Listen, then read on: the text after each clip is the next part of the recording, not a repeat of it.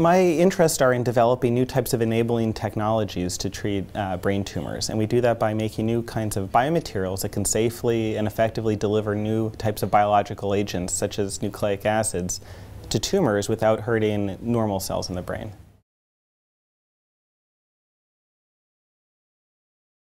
Yeah, so they're really small.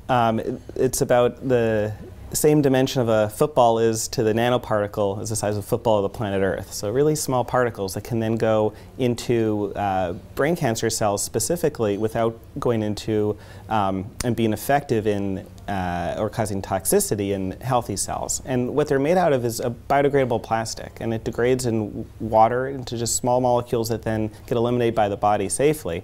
But what it does before it degrades is it can deliver new types of medicines that are different than conventional chemotherapies, that are much more specific, that can be biologically targeted to what makes cancer cancer. And so we think that this type of approach can open up new avenues for treatment of all different types of cancers in the brain, and that it has a much wider therapeutic window than conventional therapies that can hurt a lot of healthy cells as well as cancer cells.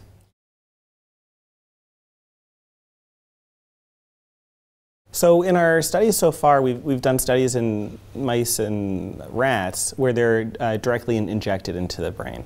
With some other work we have going on, we're looking at how they can be systemically administered and still get to the brain. But the initial work we're doing is for local therapy, and this is something that could be done maybe also following, if there's surgery, it could be done as a follow-up treatment at the same time to inject these particles in there, or it could be a separate step to inject them.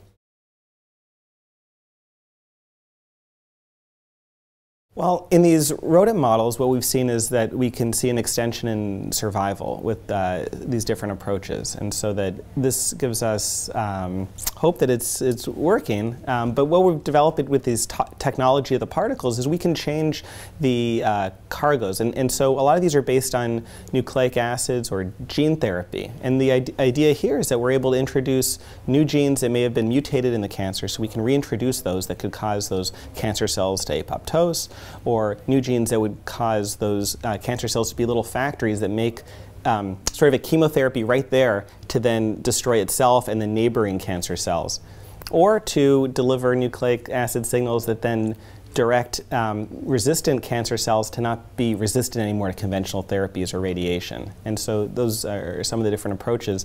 And so the animal models and the models we look in vitro with cells from patients both look very promising, and so we're excited to go to further steps. Yeah, so there's good opportunities for, there. So what we find, for example, is that certain cancer cells have mutations that make them resistant to these standard therapies. And so we can introduce new genetic information to program those cells now to be very susceptible to those conventional treatments like radiation and chemotherapy. One of the things we're also looking at is that it seems that inside with tumors, they're heterogeneous, and there's some cells that look more like stem cells. These putative brain cancer stem cells are often resistant to then these conventional treatments. But what we can do with our nanoparticles is we can then drive them to be more like the other cells that are very susceptible. And then when the conventional treatment comes, they can get wiped out too, rather than being this resistant fraction of cells that then persists and keeps growing.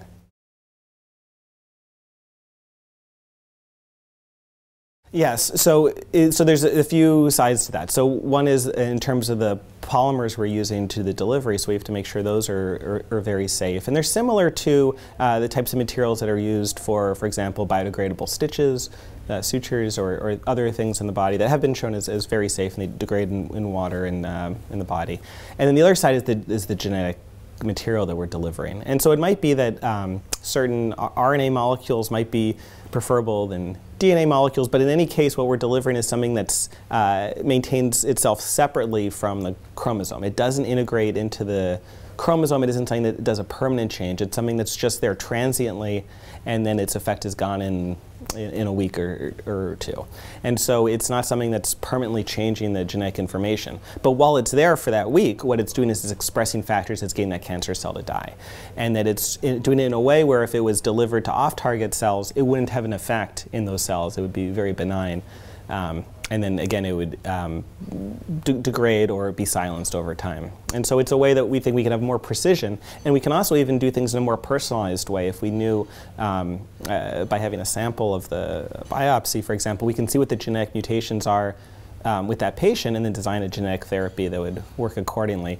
But this is all still very early preclinical work, and one of the big challenges is to then have the sort of the funds to test these questions out and to ensure safety first. But that's why we're using a non-viral, biodegradable, safe material approach rather than a virus approach, which is the other way a lot of work is going on in gene therapy. So instead of starting with a virus, it has perhaps more safety concerns. We're starting with the material that we know is safe and then working to design it to be more effective. So we've seen different signals of efficacy in these different animal models, but what's needed, for example, in the States would then be to do toxicology studies with GLP material in multiple, at least 2 animal species. So this is something that would take further funding or an investment to do that study. Once that tox study is done and very thoroughly we know it's very safe, then that's when it could be done in an initial clinical study. So I'd say it's still a few years away, but it's something that we do have promising early results, and this is the type of therapy that's orthogonal to the current therapies, and so it's something that can be used in combination, and then can be readily administered, and so we're excited about it.